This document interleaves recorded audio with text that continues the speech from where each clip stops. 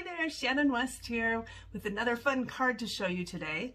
This one features the Paradise Palm stamp set and is awesome if you are needing a little beach escape but you can't get to the actual beach. This card features Paradise Palms, some watercolor paper because we're doing a watercolor wash, and so I also need my water painter, the one that's really wide so that we can cover a lot of area. So to start off with, we will take the two stems from Paradise Palms and I'm going to emboss them in clear to preserve preserve that image so that when we watercolor, it will still look like a palm tree behind it. So now both images of the leaves, they're similar, a little bit different, so we'll use them both. And then we are ready for some embossing powder. Got to kind of be quick about this so you can get it in the right spot. Okay.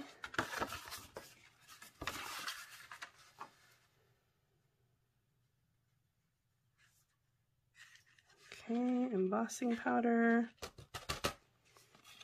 Okay, now we're ready to heat this.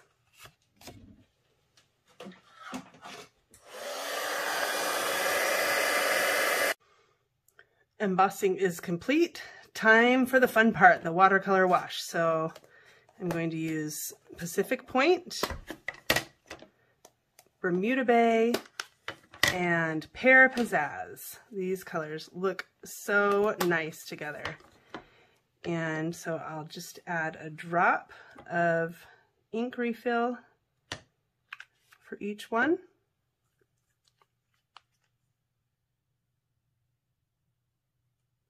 And then they'll need a little bit of water to blend in with that amazing vibrant color. I'll just drip a little bit of water into these.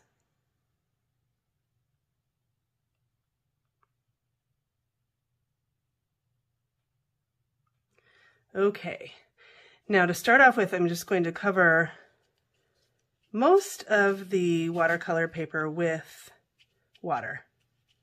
Not every single bit though, because I like there to be an edge, and I want the edge to be interesting, not just a straight line everywhere. So blend that in a little bit.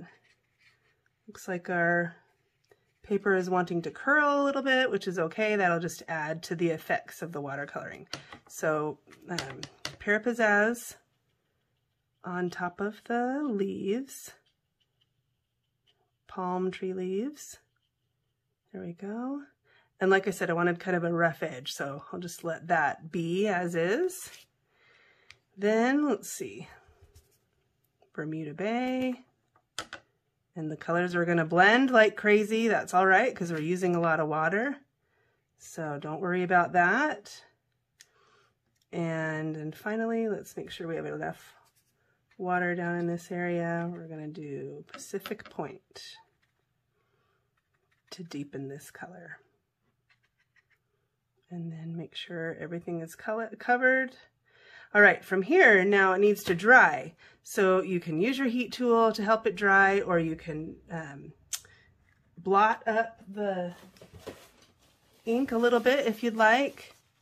There's a lot here. It'll take forever to dry, so I'm gonna help it out a little bit. And the colors are staying vibrant and individual, but then there's still some merging together, which looks really cool. That's what I wanted. So just mopping up those colors a little bit, and now we can speed up the drying a little bit with the heat tool.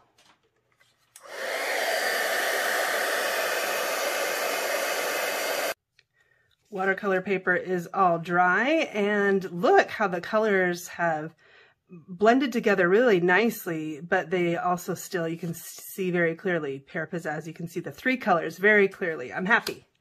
Let's add a little bit of embellishing. How about some black and white twine to the bottom?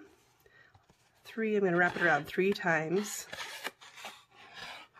and tie a little bow.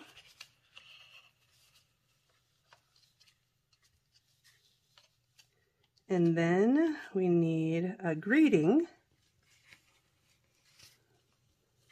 Let's get those ears the right length. Okay, that looks good. And then let's see, I'm going to adjust this so these overlap a little bit. They're already doing that. Great. And then I prepared beforehand a happy birthday greeting, just white embossing on black cardstock. So let's tuck that down in there. And, oh, I need to cut off my, there we go. And then the last embellishment, iridescent rhinestones. I love these. They look so cool.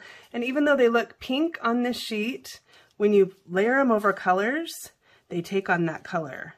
So these will be perfect for our purposes today. Let's see, I'll put one up here and let's add one to the black and one more down there. Now we're ready to add this to our card. I'm going to add a ton of dimensionals because this watercolor paper is pretty stiff, and so, you know, needs some extra help maybe. And then last step, add it to our crumb cake card. Now I selected crumb cake because it reminded me of sand, so that mixed in nicely with our amazing little escape card, escape to the beach card.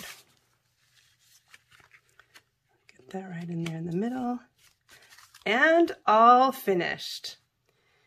Thanks so much for being here today and for watching this video. See you next time. Bye.